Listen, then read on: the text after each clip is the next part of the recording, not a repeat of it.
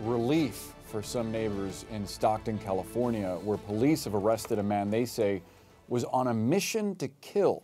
6 men were killed and a woman injured in a series of shootings over the past year that left Stockton on edge. Investigators believe this arrest prevented what would have been another killing. CNN's Camilla Bernal has a story. Amra, Boris, we have been following this story for days, and now authorities say they believe they have their suspect. This is 43-year-old Wesley Brownlee of Stockton, and what authorities are saying is that they were able to arrest this man thanks to 2 things. The first being the tips and the help from the community, and the second being old-fashioned police work.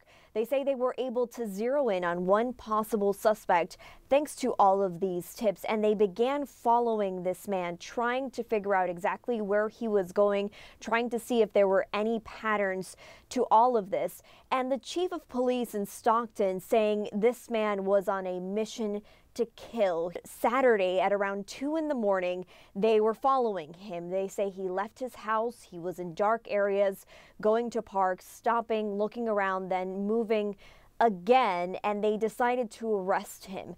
They say that he was wearing all black, that he had a mask around his neck, and also that they found a gun. He was carrying a gun. Here is now what the mayor of Stockton, Kevin Lincoln, is saying about all of this.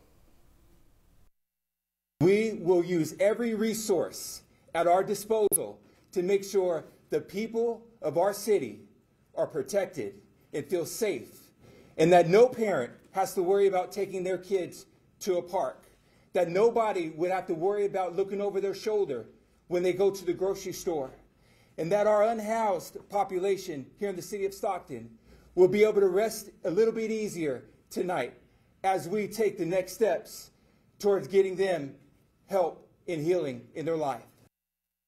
And authorities say they will announce the charges on Tuesday when this man is first set to appear in court. In terms of the motive, the chief of police still saying they do not know and do not have a motive.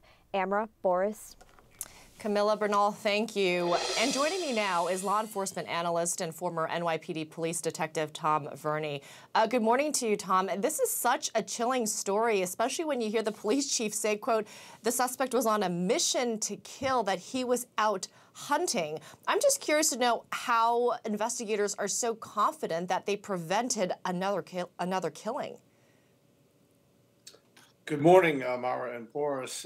Yeah, I mean, this is the stuff that TV movies are made of, right? How chilling would this be to live in a neighborhood where you find out that numerous people are being stalked, basically, and killed for some unknown reason? And in the reporting that was just mentioned, this was a case that was brought together by literally old school police tactics, right? You know, today's day where we have, you know, all sorts of electronic means and DNA and all those types of things, which may also play a part in this case at some point.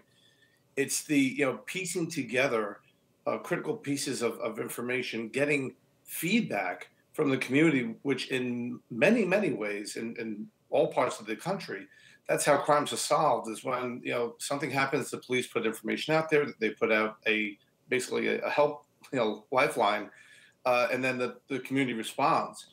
And then they put together some sort of a plan, you know, or an operation to try to rein this person or persons in.